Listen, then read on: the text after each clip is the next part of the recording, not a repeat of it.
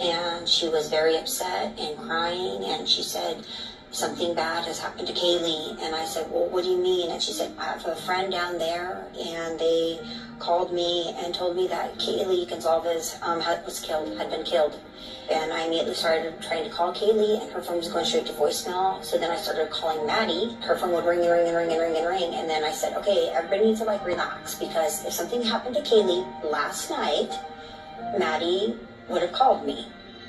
Kaylee had recently moved out of the house at 1122 King Road, but had returned to spend the night with Maddie.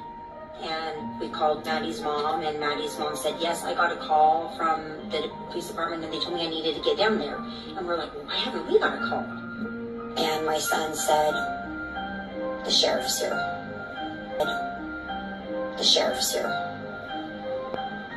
And I actually took off to my bedroom, and the rest of the family answered the door. My knees were shaking. My whole body was shaking. That's when you lose all hope. You have a little bit of hope, and then